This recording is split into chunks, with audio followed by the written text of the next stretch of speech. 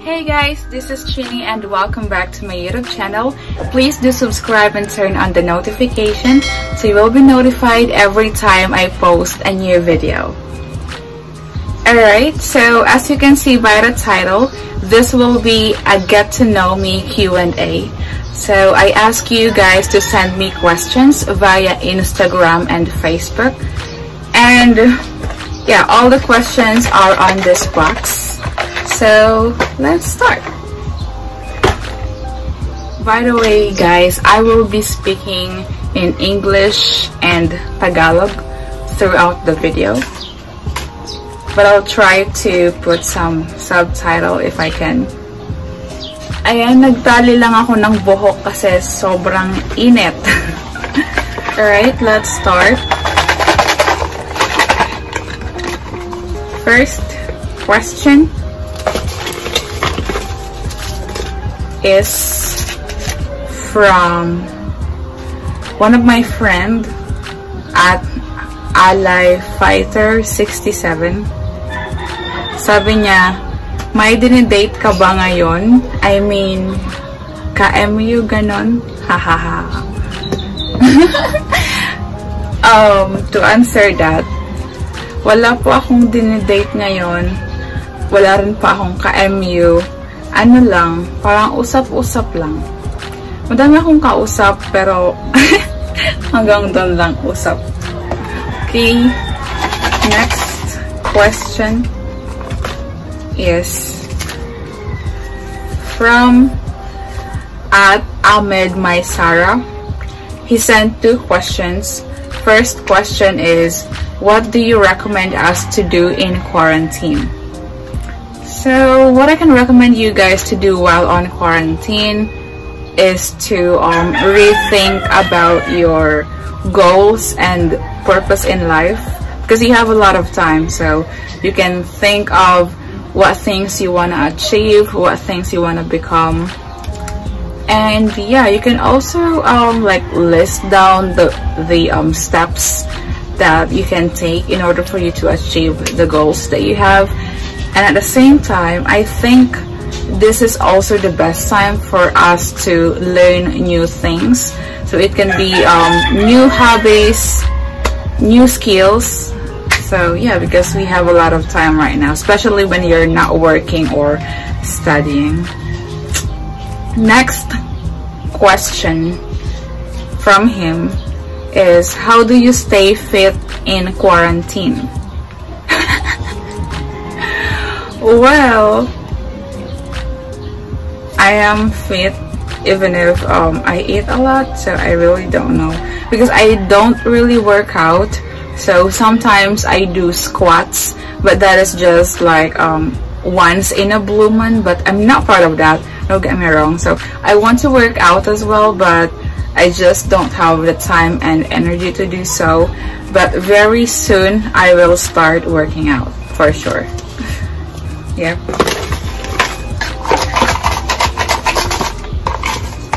Next question is from at iya_I_ya_I. Sabi niya, how are you? I'm good, sir. Thank you. I'm doing awesome. Okay, next question. Very long question from at keyzone99_. He also have a YouTube channel, you can check it out, I'll put that here. So he sent 3 questions. First question is, what is your favorite color? So my favorite color is purple, and I also love pastel colors. Yep. And the next question from him is, what is the first thing you want to do when quarantine is over? So the very first thing I will do after this quarantine is to see my mom, because it's already been like 2 months that when I last saw her. So yeah, I'll definitely visit her after quarantine. I miss her. And last question from him is, what conditioner or product do you use to curl your hair? Well, I don't really have like a lot of hair care routine. As you can see, my hair is so dry. I'm still trying to figure out what hair product is good for me, but as of now, I'm just washing my hair with shampoo and conditioner, and then I'm also applying this curl defining milk. Yeah, that's it. Okay, next question is from @Cherkeshka17. She says, "Hi Chine Carullo."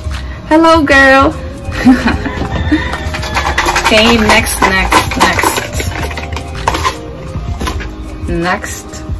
question is from @ChloeMartin73. She also have a YouTube channel. I'll put that here. So Chloe asked, why did you start YouTube?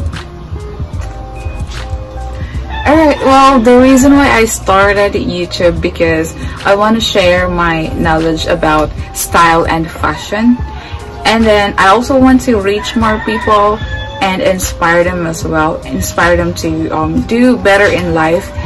And maybe one of the reason that I started YouTube as well is that, like I said, I want to reach more people and possibly reach my dad. I'm looking for him. Yep. Okay, next question is from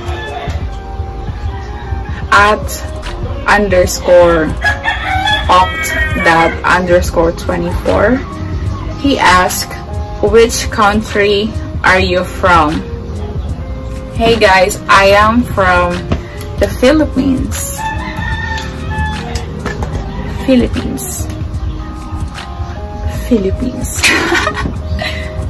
Yeah. Okay. Next question is from Nora Nor Vlog. She also have a YouTube channel. I'll put that here. So, sabi niya, half foreigner ka ba? Opo. So, hindi po nakakaalam, ano po ako, half Filipino, tapos half Jamaican. Yung father ko is Jamaican, tapos si mama, Pinay. Okay, next question is from @edxmusic. By the way guys, nagulat pala ako na nag-send ng questions sa akin. Tapos, in-stock ko siya. Hindi ko kasi ito kilala. In-stock ko siya.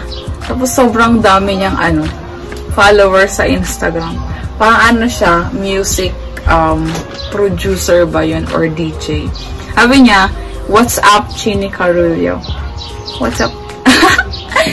Hi, sir. If you're watching this, hello.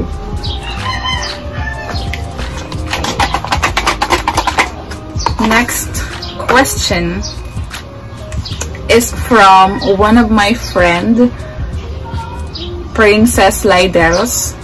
Sabi niya, sino jowa mo te? Talaga ba, princess?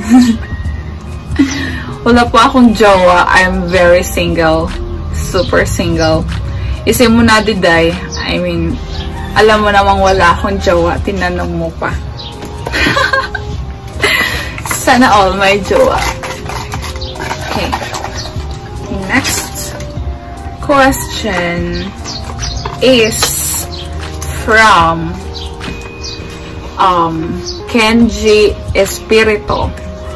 He also have a YouTube channel. I'll put it here. Dalawa yung question niya. First question, sabi niya, bakit mo naisipang mag-vlog Mukhang mayaman ka naman.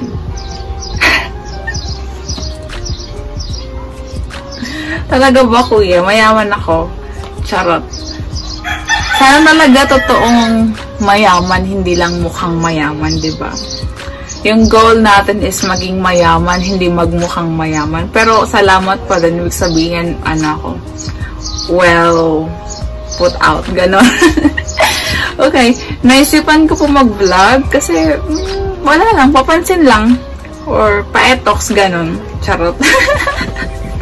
Hindi, yun nga, sinabi ko na nagbablog ako kasi gusto kong ma-share yung knowledge ko about style and fashion and to inspire people. Okay, next question niya is, single ka pa ba? Kung hindi na, ilan na anak mo? 10 na po yung anak ko, kuya. Charot. Single po ako. Single. Very single. Okay, next. Last 3 questions. So, eto. From one of my friend at Sanguini, Sandrine. Sabi niya, kumain ka na ba? Sandrine, di pa ako makain. Di pa ako nagla-lunch. Pero after nito mag-film, kakain na ako. Tapos, yung next question niya, what is your top 5 K-drama?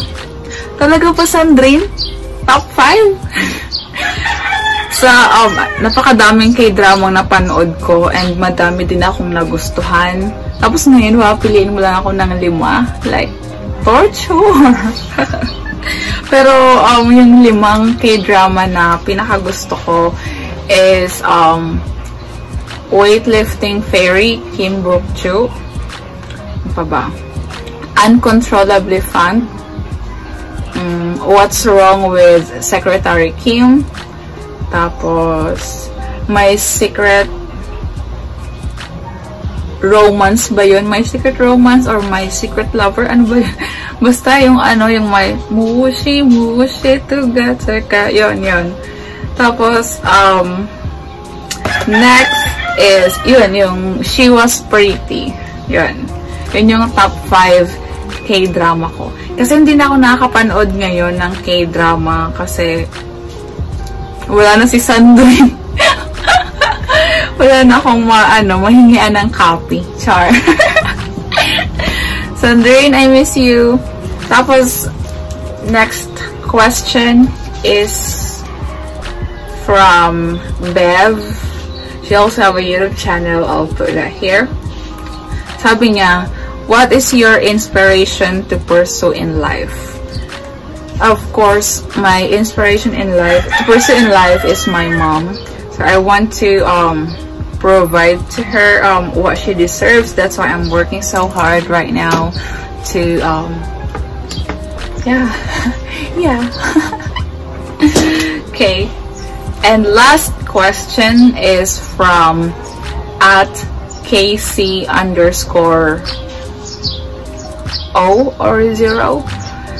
Sabi niya, do you miss me?